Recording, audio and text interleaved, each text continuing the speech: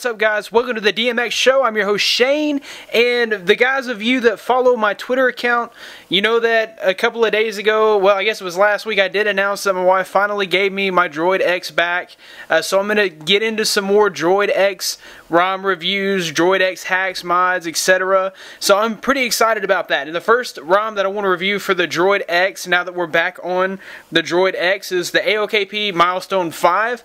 Probably one of the best second-edit ROMs for this device. This is an ice cream sandwich ROM, and DroidX will never receive ice cream sandwich. It's always going to be stuck on gingerbread.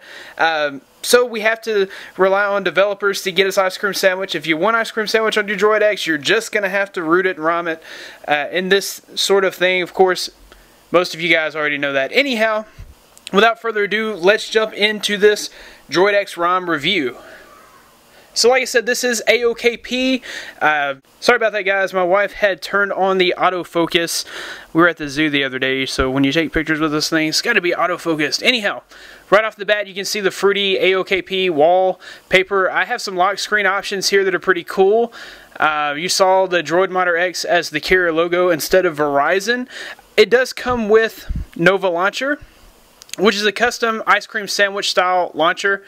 And it has tons of features. We could jump into those just by going to menu, and we could go to Nova settings. And of course you have all your ice cream sandwich launcher settings here. You have different desktop settings. You can change your scroll effect. I've got it on cube out. You can change infinite scrolling, desktop grid, just tons of stuff in this Nova Launcher. If you haven't seen Nova Launcher, even if you're not going to run a ROM, grab it from the market. It is awesome. Scroll effect. You can change the transition effect there, background transparency for the drawer, all kinds of different stuff. The dock, you can enable different things and change different things in the dock. So like here on the dock, it is scrollable, which is really cool. You can add as many options here in the dock as you want, as many icons as you would like. One other thing that's cool about this AOKP ROM, you notice that clock widget, I'm sure. It just comes standard, the digital clock. I love that. That's like the same as what's on your lock screen, but it's right here in the widget drawer. I like that a lot. If you pull down the notification bar, you've got all kinds of settings here. You've got toggles here.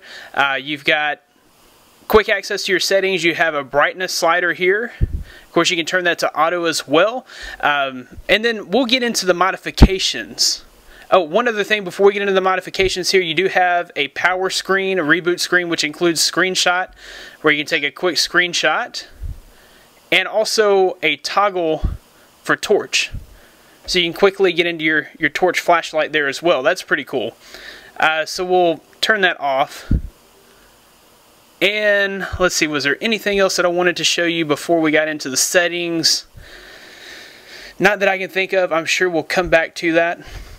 So we'll go ahead and jump into the settings, which of course includes ROM control. That is the main feature of AOKP. Now this is the DroidX, so you do have your buttons down here. So you really don't have any need for a navigation bar, but if you just wanted to try it out just to see what's included with ice cream sandwich, you could enable that. Of course, it does require a reboot, but we'll go through some of these settings in case you do decide to enable it. You can change your menu location, your menu visibility, you can change the navigation bar color, you can change the glow color, so whenever you press on the navigation bar buttons, so these are the soft buttons that are software buttons, not the hard buttons, but software buttons built into Ice Cream Sandwich. You can change all of those settings here. You can even add custom icons, including like a Twitter icon, a YouTube icon, an email icon, all kinds of cool stuff. Which I guess if you wanted to, you could just not use these buttons and you could use the navigation buttons. That would be fine. I just find on the DroidX, you know, why take up screen real estate? But that's just me. Maybe you want to enable those. So there's some cool general UI settings. You can disable the boot animation. I'll show you guys that on the way out of this video. You can allow 180-degree rotation, which just allows you to rotate your phone all the way around and the screen will follow you. You can change LCD density. You can change the CRT animation to be on or off. And you can enable volume options, and of course you can change your carrier label. Instead of it saying Verizon, you could have it to say whatever. I've got it to say DroidX. You can change the rotation delay, so you can speed this up. I've got it as fast as it'll go, so that way when I turn it, it turns very fast. Of course you can make it real laggy if you wanted to. In the lock screen options, lots of customization here. You can choose a lock screen wallpaper. You can change the text color of the text on your lock screen just by selecting a color and clicking that to set that. You can change the style. I prefer quad, but you can go with octo, stock, AOSP, or honeycomb. And you can choose to make the lock screen weight. Lock screen battery percentage, so that your battery percentage is always on the lock screen. You do have volume wake. For those of you that are too lazy to reach up here, you can wake up your phone with the volume rocker. You can set the volume music control so that you can control your volume for whenever you're playing your music directly from the lock screen. That's a pretty cool feature. And then there's a few other things there, like you can enable fast torch. So we'll go into the lock screen. I'll show you what that is. Okay, so from here I can just hold, well, actually, I'm sorry. From here I can just hold, and it should have turned on. Yeah, there you go. It turns that on, and then when I let go, it's off. So that's quick access to the torch application. You can do a horizontal lock screen, and then you can change your custom apps. Like you saw that I had the phone app and the text messaging app on my lock screen. You can change those to any custom application that you want. And we'll go into the power menu option. So whenever I press and hold the power button, it brings up the power option. I can select the screenshot and the toggle for torch, and I can also add the airplane toggle. So if I deselect that, that'll take that off on the fly, which is really cool.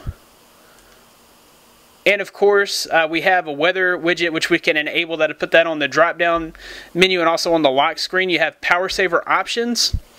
You can enable this. I choose to leave it alone. But if you want to, this should help with saving power and battery life. And LED options. This would be for like your LED light that flashes up here to notify you. You can change the color of that and also the duration of the pulse. In general settings here, there's a few different things. You can change the notification icon transparency, enable USB debugging, and a few other little things here. And toggles, this would be the pull down toggles, which are here.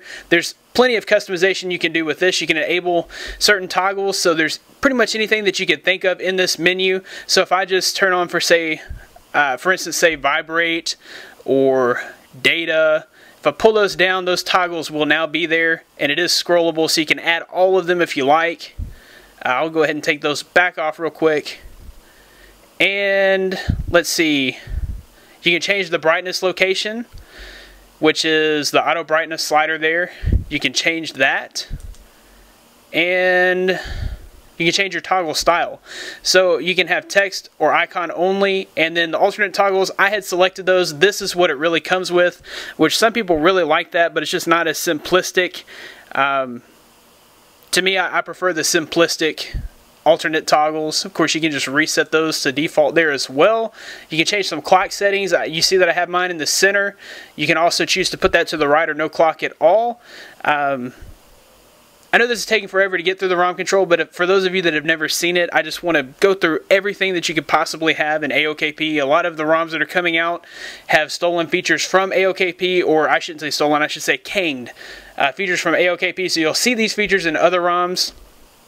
For battery, you can change the icon style. So there's several to choose from. I go with icon and text so I can clearly see there what I have. You can do the My UI battery bar. It's built right into this ROM, so you could just quickly turn that on as well. So I have it hidden now. If I wanted it on the status bar, it's instantly there on the fly. Everything on this ROM is just on the fly, and you can change the colors on pretty much everything. So I'm going to go ahead and hide that again because I'm actually one that prefers not to have that. Signal, you can change the way that the signal reads up top. Performance settings, this would be your CPU settings. You can change your max CPU. You can really underclock it. There's no overclocking here because there's not. You guys know that the DroidX has a locked bootloader, so we can't change the kernel. So there's no way that we can control the CPU settings from within this ROM control. You can change your minimum CPU. You can change your governor. So if you wanted performance, that would be horrible battery life. On demand is going to give you a little bit better battery life. You can choose to set that at boot. This fast charge, I'd be cautious with that. I just killed a Galaxy Nexus, and I don't know if it had anything to do with this fast charge. I did enable it, and then a few days later, my charging port went out. So I'd be very careful with that one. I'm not sure what it does. I know that it does work on the Galaxy Nexus anyhow. I'm not sure if it works here. It says that it has to be supported by your kernel. Obviously, we're not changing out kernels on this phone, so it may not even be supported on this phone. But anyhow, I'd be careful with that. That's just my word of caution. And then there's some startup tweaks here, build.prop edits and whatnot. I'd be very cautious when changing any of those. The one thing that I forgot to mention is the wallpapers. Well, if we press and hold, we should be able to go to our wallpapers, and you do have some AOKP wallpapers, and it just goes with this fruity unicorn theme. So you'll see all throughout, you've got the unicorn, and even a picture of President Obama holding the unicorn. So guys, that is pretty much everything for AOKP Milestone 5. In my opinion, this ROM is going to give you incredible performance, decent battery life. I would say mediocre to decent. You're not going to get the best battery life out of this, but that's the case with all second-gen ROMs, so no surprise there. Also, I will say that this is one of the most customizable ROMs, so there's a lot to go through, and you really could play with those settings for hours on end.